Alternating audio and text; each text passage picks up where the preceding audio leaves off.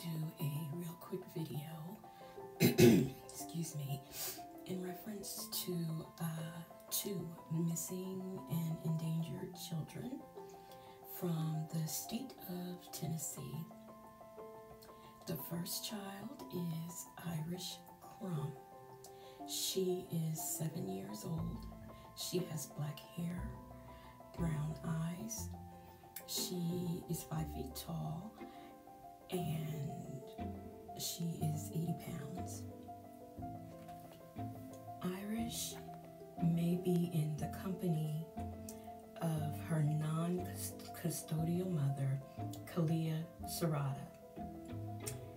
Miss Serrata is wanted by the Rutherford County Sheriff's Office for custodial interference.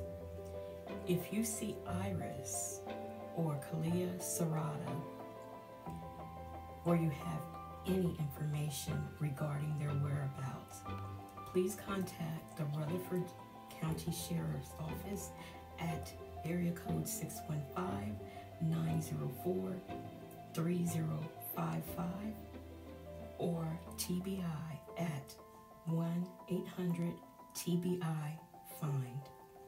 Another family is pleading for answers in what seems like a custody battle gone wrong. An endangered child alert is now out in Rutherford County. It remains active. 7-year-old Iris Crum was supposed to be picked up by her dad, but when he went there, she was gone. He tells our Kelsey Gibbs he just wants his daughter home. She will act shy at first, and then once she feels comfortable, she will open up, and just very bubbly attitude, and her outlook is very wide and broad. Anthony Crum says there's not a day he doesn't think about his little girl. She's very outgoing, she's very talkative, she's very inquisitive and hyper.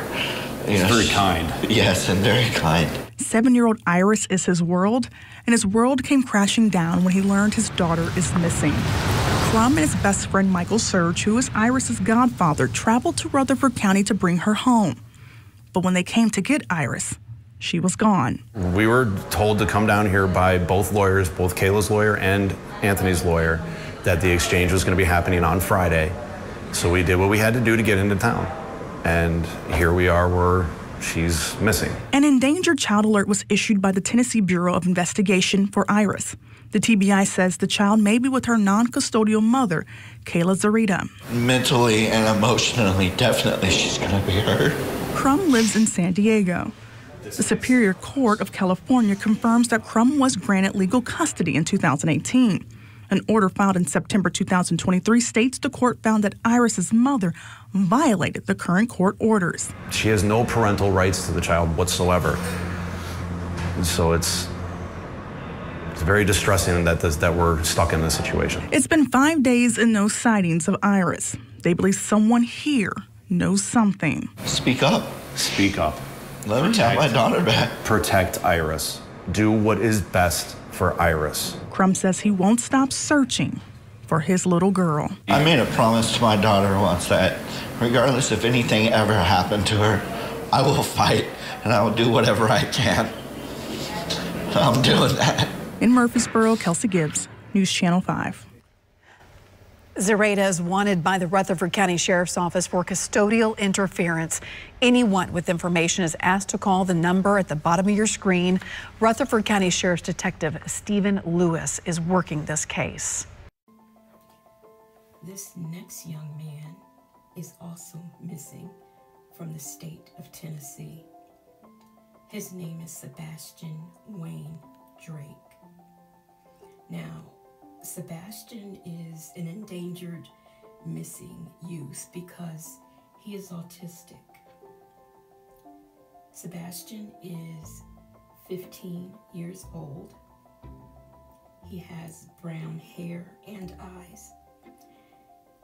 And he is 5 feet 5 inches tall.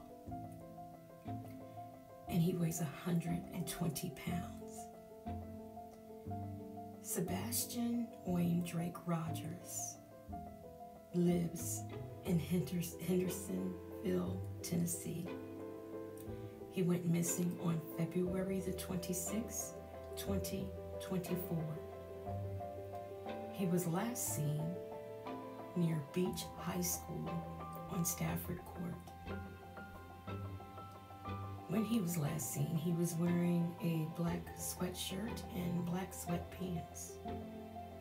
He likes to hide under things, so TBI is asking residents who live near the search area around Beach High School along Long Hollow Pike to check outer buildings, garages, and under decks. In case Sebatian used any of these hiding places or you've seen him, know Sebatian's whereabouts or any of the things, call the County Sheriff's Office at 615-451-3838 or TBI at 1-800-TBI-FIND. At 3, a shift in the search for Sebatian Rogers as it enters its 8th day now. Today, law enforcement announced they're scaling back, but the family of Sebatian is still holding on to hope for his safe return. They spoke exclusively with our Holly Thompson earlier today. Holly, live in Hendersonville there at the command center. Oh, Holly, how are they doing? I tell you, obviously very emotional. Sebatian's mother, Katie, she broke down several times during our interview today. I mean, as you can imagine, this just touches that mama's heart, and she wants him to come home. And we listen in as she talks about what these last 8 days have been like for the family.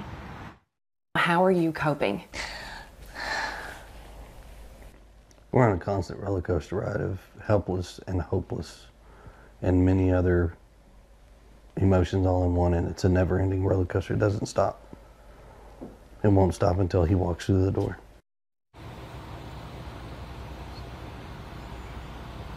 And Katie tells us that she woke up that morning and within 3 minutes, she knew Sebatian was not in the house and called 911. They say they have no idea what would have motivated him to leave the house. They say they have been fully cooperating with authorities and know they've also spoken with his biological father and those who know him from school.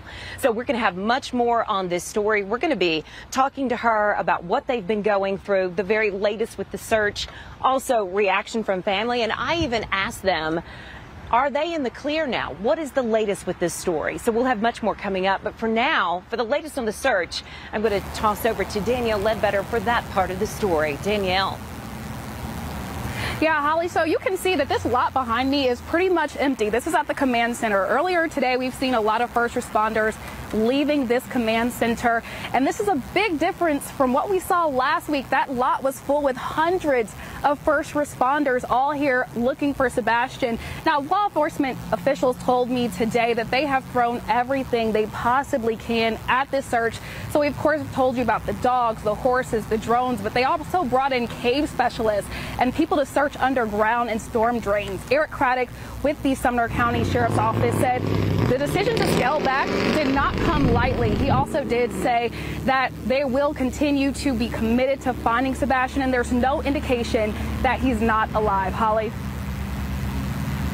All right, Danielle with the latest there. Now, much more coming up throughout all our evening shows. Coming up at 4 o'clock, their message for the community. We have lots to get to, but for now, Holly Thompson live here in Hendersonville. There is a missing elderly woman in Detroit, or from Detroit rather. Her name is Sherri Anderson. She is 62 years old, 5 feet 7 inches, with black hair and brown eyes. She weighs 120 pounds.